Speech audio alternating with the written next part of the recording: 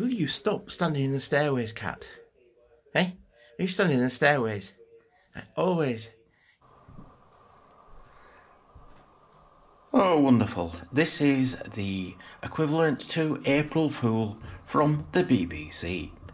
April Fool from the BBC. Yes, I've been given this letter from a friend, and I know what it is, so I thought I will open it. It's an April Fool from the BBC Capita.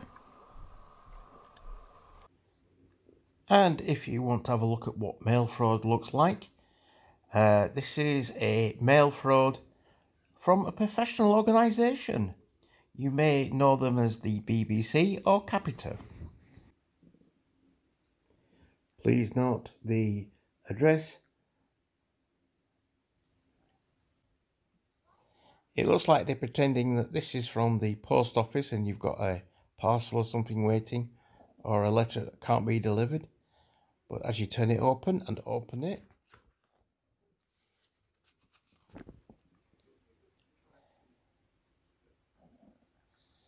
our officers visit an address every 6 seconds. Well, pour that address every 6 seconds is a bit of a misnomer, really, because I think it'll be a different address, won't it?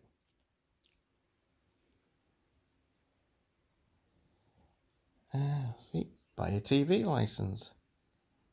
Don't need one? Tell us. No, I won't tell you I don't need one. None of your bloody business.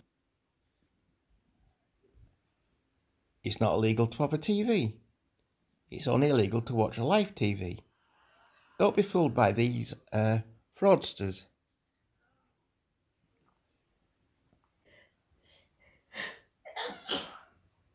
Oh, bless you. Bless you, dear.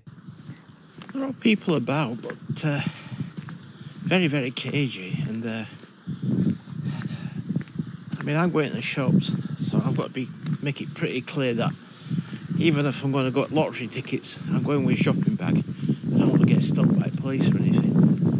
Then again, as a journalist, it might be very interesting to get stopped by police and see what they say.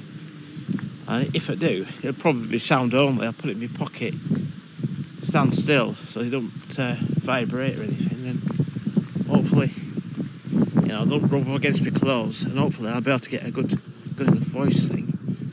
I could just hold it in my hands, I suppose.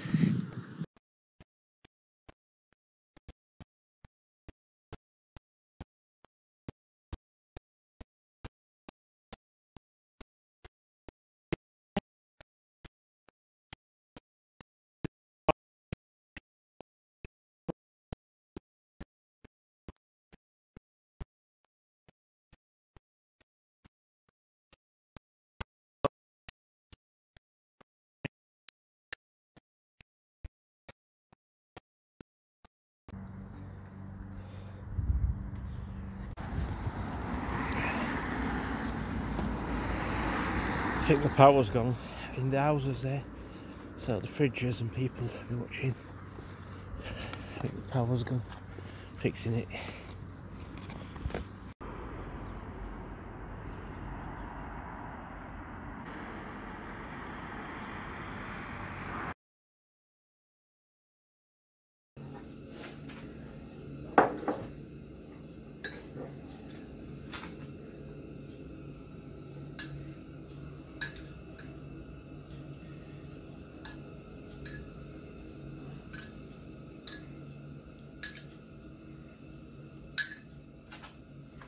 Thank you, Jeanette. Thank you.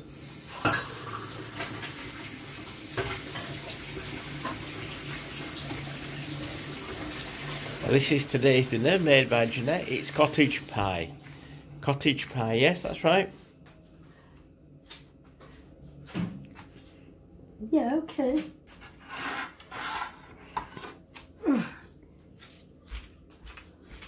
Well, most of those it claims are the elderly and the vulnerable. Mohammed Mutlib today told us about his family friend Ismail, just 13 when it took him. There were no underlying symptoms, there were no underlying illnesses that could have even made anyone suspect that he's in real danger. Ismail Mohammed Abdul Wahab's large family in South London today described him as a loving son, brother and nephew, saying his smile was heartwarming and he was always gentle and kind. But tragically, the family weren't able to say goodbye to him.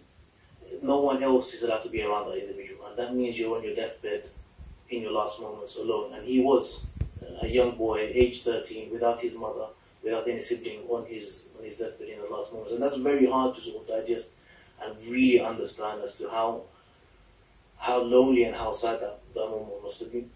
20 years a nurse at Goodmayes Hospital in the capital, Thomas Harvey died after contracting the virus. My dad was a really selfless person. He always put others before himself. A devoted father of 7, he told his family about his concern at the level of protective equipment. He expressed to my mum that they had a lack of PPE and that they had flimsy aprons and just flimsy gloves. It was a case of that he just didn't feel protected. Grandmother, who because of her kidney condition followed all the guidance. My mum was careful. She was isolating for weeks before this happened. She was using all the sanitizers because she was on home dialysis. So she was extra careful, and yet still, somewhere, somehow, she picked it up. Every day brings more death and more heartbroken families, underlining how much we have left to learn about the killer in our midst.